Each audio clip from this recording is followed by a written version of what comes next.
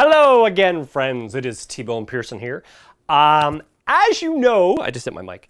As you know, I'm working on a sci-fi short. It's gonna be like 10 minutes long, and I'm making all sorts of like sci-fi type stuff, and it's sort of fun. It's fun to be building cool stuff.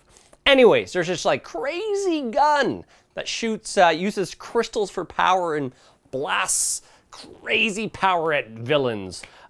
So I've been thinking about what it's supposed to look like, going on Google, figuring out what I could buy, because that's the easiest thing to do. You just buy it and it saves me from having to build it. Because my time is precious and I don't want to be, I'd rather someone who is an expert in it builds it for me. If it's at a reasonable price, I don't mind paying a little bit of money for some quality stuff, but I really couldn't find exactly what I wanted. I just couldn't. I couldn't find what I wanted. So it looks like I'm gonna be making the gun. Even with the other video I did about the crystal, I looked into what I could buy and I just wasn't happy. They were made of glass, and my actors are gonna have these crystals in their hands. The crystals go into the gun. And they're gonna be dropping them in scenes and stuff. And they were made of glass and they're very expensive. So that won't do. Don't need glass on the, on the floor when actors are running around in their bare feet. No, there's no bare feet. It's not like Die Hard with Bruce Willis running around. Anyway, so I went to my local flea market and I picked up this bad boy. So it spins because I wanted the gun to spin. So actually I can see on the monitor what it looks like. It looks like it's pretty cool on camera. So I could put like a little servo motor on here and have this thing spinning. And then put a handle down. Either the handle is gonna come back. I'm gonna unscrew this. It's already screwed in. I'm gonna unscrew this piece here and take it off. And then I have a back piece. And funny enough, I don't know if it's actually funny, but weirdly enough, I found this thing called a 3D-oscope, stereo optic scope type thing from like back in the 60s where you stuck your eyes in it. And it looked like it would perfectly fit on the end of here. It looked super cool. I didn't know what it was. Same with this thing. I didn't quite know what it was when I first saw it. It looks like it's some type of like, you put liquor bottles in it.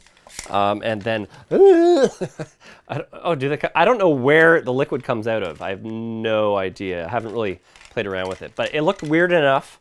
And I asked some people at the flea market, what is this thing? And they didn't know. So that's good if you're making some type of sci-fi type thing. But yeah, so this is my, I'm either gonna put an extra handle, I don't know if you can see it. Yes, you can. An extra handle here, and then this thing spins like that. Or I'm gonna put some big thing back here too. The crystals have to go inside a device. So something's gonna go here, but the little handle could go here, and then the big handle can go back like that. You feel like a badass.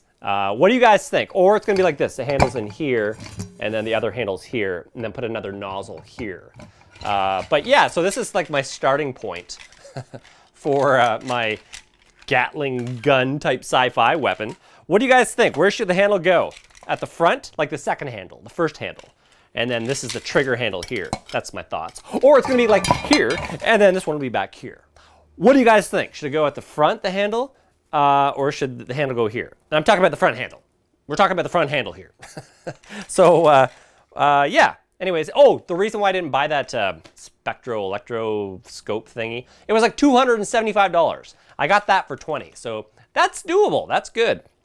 But anyways, I asked it, you know, could he go lower on it, and it went down to 200, but that's still for a prop, unless it's the piece I need. If it's the piece I need, if there's nothing else I can put in here for a lower cost, I might have to bite the bullet and save up and buy it. But anyways, guys, what do you think of my gun? I will keep you guys up to speed on how it's going with this thing. It's really fun making props for films, especially when it's like sci-fi stuff.